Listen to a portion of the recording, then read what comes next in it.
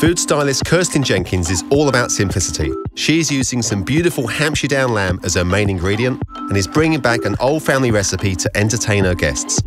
Well, you know your ultimate job is your herb picker. Yes. So can you please pick me the parsley and the mint to put in there? Okay. Just, you know, like these nice leaves. Just like the this. nice ones. Yeah, like just the top Always. like that. Okay. My at-home style, probably both with styling and food, is really simple and simplicity. And I think it's because I would rather eat a really nice piece of fish cooked well. I'd really love all the vegetables to be, you know, great vegetables and I know where they come from, a connection, you know, like we've got great farmers markets now and stuff like that. So I would keep it quite simple and make sure that people know what they're eating and it's not covered by a lot of sauce or a lot of flavours. So I like keeping it pretty, you know, calm. I went with a dish that my mum actually cooks a lot and I love it and we call it lamb in a bag.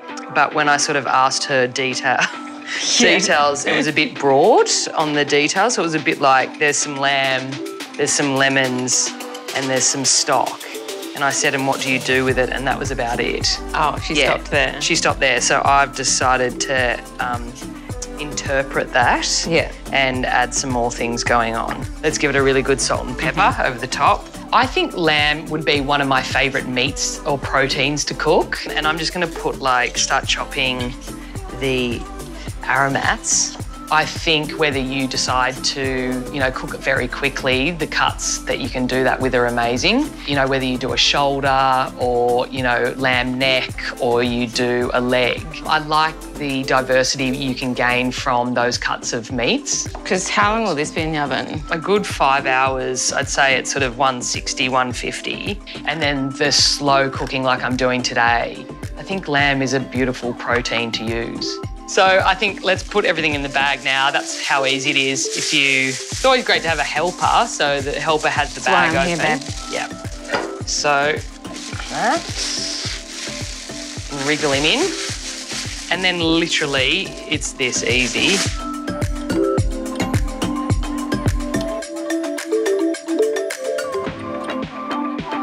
So how easy is that? Yeah, bloody easy. Really easy. Really easy. Yeah. It's just about the lamb sort of shining. And I think for entertaining, doing something slow cooked means you don't have to be in the kitchen for a long time and you can talk with your guests. That to me is always really nice rather than being lost in the kitchen. Here it is. Oh. So even though it's been cooking in the bag and steaming, you've got this really beautiful caramelisation and it's brown. So it's almost like you've browned the meat and you can see sort of the burnished brown sort of sugars around here.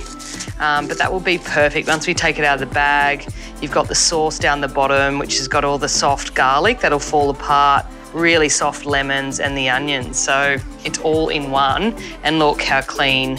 Yeah. Yeah, like you don't even have to scrape your oven tray down. Yeah, that's good.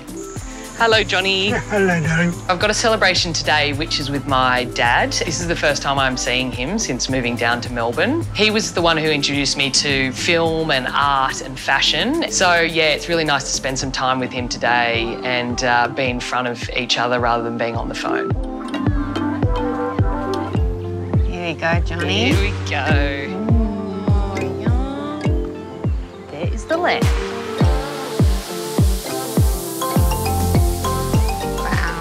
Falling away. It's just falling away.